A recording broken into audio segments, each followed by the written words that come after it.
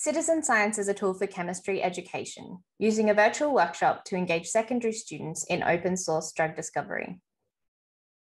My name is Genevieve Firma, and I'm part of the Breaking Good team.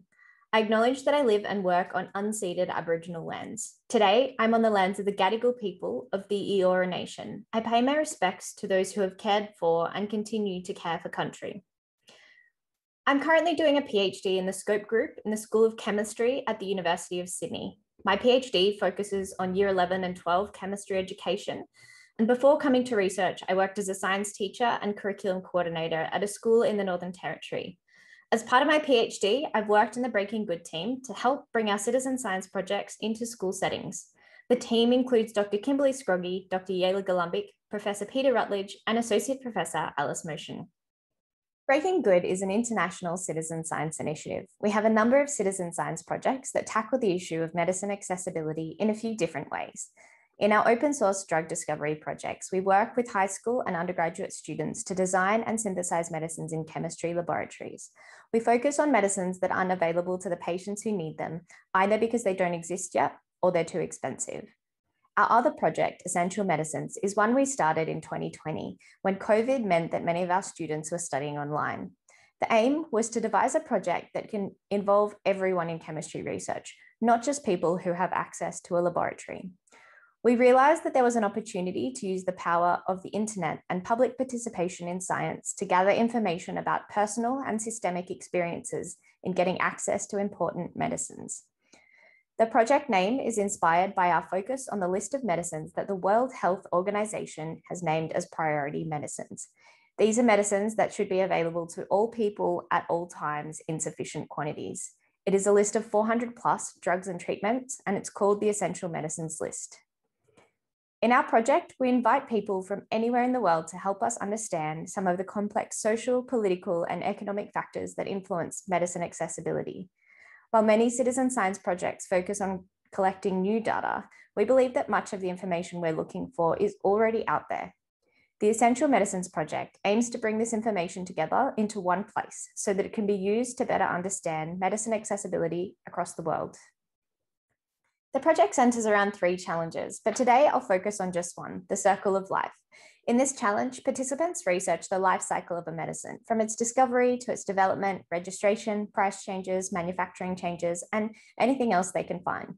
Because we know it's these kinds of life events for medicines that can impact their accessibility. The challenge enables them to choose a particular aspect of medicine accessibility that interests them. And this flexibility meant that it had the potential to fit into a school setting. It also enabled us to unite the social contexts that are relevant to the lives of students with scientific concepts and skills that are present in the school curriculum. It was a way we could involve young people in authentic science research in their regular classroom environments.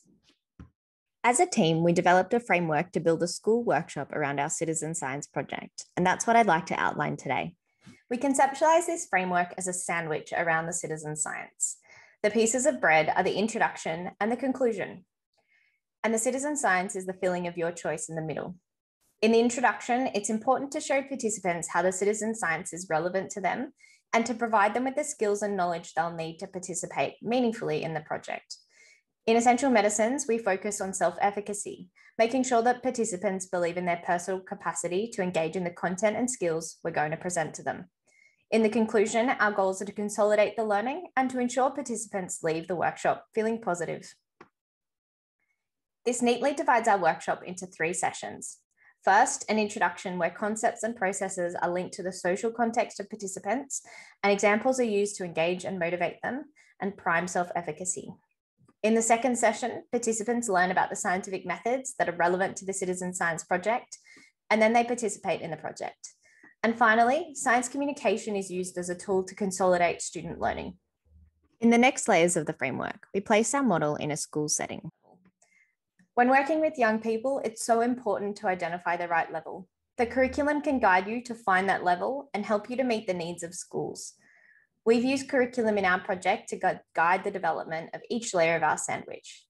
In the introduction and conclusion, it helped us to focus on content and skills that was relevant to the students. For the citizen science filling, curriculum alignment can be tough, and we had to be quite flexible and creative with the shape of our project to ensure it met the needs of both the schools and our project. How do we make sure the workshop is aligned with the curriculum? To do this, we need to understand the curriculum. So the Australian science curriculum is split into 3 interwoven strands. The science understanding covers the biology and chemistry, physics, earth and space science concepts. The science inquiry skills is all about the scientific process, and students learn to ask questions, design investigations, analyze data, and present results. And the science is a human endeavor, or SHE, is all about helping students to understand the nature of science and about the interactions between science and society and how those systems influence each other on individual and systematic levels. Now, if we map bits of the Year 9 and 10 curriculum to our citizen science sandwich, you can see that science as a human endeavor links nicely with the introduction section, because we can consider how the values and needs of society can influence scientific research. The citizen science section maps well to the science inquiry skills, and you can actually pick those that are relevant to your chosen scientific method. For us, this was analysing information from secondary sources and evaluating the approaches that people use to solve problems. And for the science communication in the final session, that's actually explicitly stated as a skill in the science inquiry skills section of the curriculum. So in my view, the science is a human endeavour and the science inquiry skills, once you're familiar with them, are quite easy to map to citizen science projects. And it's the science understanding part that can be quite challenging. So for our project, to align the science understanding, we found a Year 10 chemistry outcome that provided an ideal context for our project. Chemical reactions are used to produce a range of products, including pharmaceuticals. Now, by itself, that curriculum point doesn't give you much guidance, but as a teacher, the way I like to look at the curriculum is through a learning progressions lens. I always want to understand where the students have been and where they're going. We found that the chemistry understanding we were going to require in the workshop was quite beyond what they'd traditionally learn at school. But medicines work by interacting with biological systems in the body, with cells and with proteins. And so we looked to the biology curriculum. You can see from my initial map here that the curriculum can look pretty complicated. But what I was looking for specifically was medicines on the essential medicines list that interact with one or more of the biological systems that I knew students would be familiar with. So for the bottom end of the learning progression, we looked to the Year 7, 8 and 9 curriculum. We saw that students should understand some of the structures of bacterial cells, like their cell walls. Now, penicillin-based antibiotics actually work by preventing bacteria from making these cell walls, and that's how they kill the bacteria. So we picked one of these antibiotics off the essential medicines list for students to explore. And then we made sure we included enough information that they'd be able to draw links between the bacterial cells they knew about and the antibiotics we were presenting to them. And for the top of the learning progression, we looked to Year 10, 11 and 12, and we found that students were soon going to need to understand DNA. So we included a medicine that interrupts viral DNA production, a medicine called PrEP, which is used to protect people from HIV infection. And we pitched the information in such a way that it might help the students to start to piece together some of those ideas about DNA that they'd have to tackle a little bit later on in their school careers. With all of this in mind, we drew out a skeleton of our workshop. In session 1, we drew student attention to the social, cultural, economic, and political influences of medicine development, marketing, and accessibility. We developed students' awareness around the process of drug discovery and design, and we specifically included an activity to address that issue of self-efficacy to help them access some of the things we thought they might find difficult in our workshop. In session 2, we gave the students a mini masterclass in advanced online research tools. And then we set them free to participate in our Citizen Science Challenge, where they researched the life cycle and accessibility of one essential medicine that they chose from our shortlist. And in session 3, students got a science communication masterclass, and then they used their new tools to communicate their findings from their investigation in a creative way. And we developed 3 chemistry learning outcomes. We wanted students to see medicines as collections of atoms and molecules, as well as seeing the biological systems that the medicines interact with inside the body as atoms and molecules. We wanted them to recognize and understand and not be scared off by different types of chemical structures.